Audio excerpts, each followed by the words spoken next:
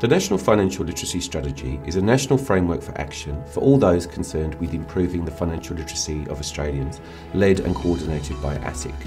The strategy is built around a number of specific priorities, including educating the next generation through the formal education sector and increasing the use of free and impartial sources of information and guidance for all Australians. The strategy is a culmination of about 12 months of consultation with key stakeholders. ASIC spoke with over 200 stakeholders in developing the strategy from government, community, business and education sectors. The strategy also reflects consumer and investor research, international best practice guidelines and advice from the Australian Government Financial Literacy Board.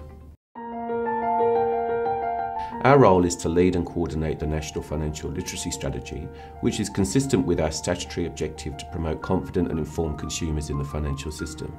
As the Financial Conduct Regulator, ASIC has unique insights into the issues facing consumers and investors that may require financial literacy or an investor education response.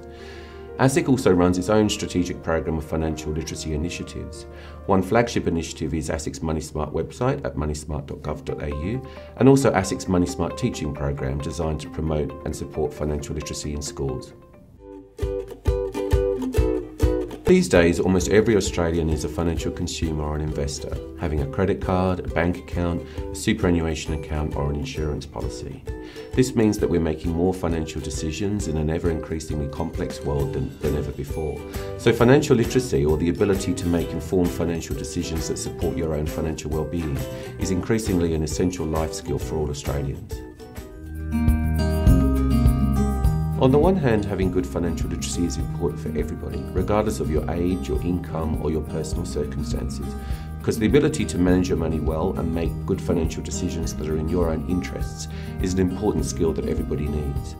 On the other hand, we know that there are groups in the community that have lower levels of financial literacy compared to the general population, or there may be issues that mean they require more support in terms of financial literacy.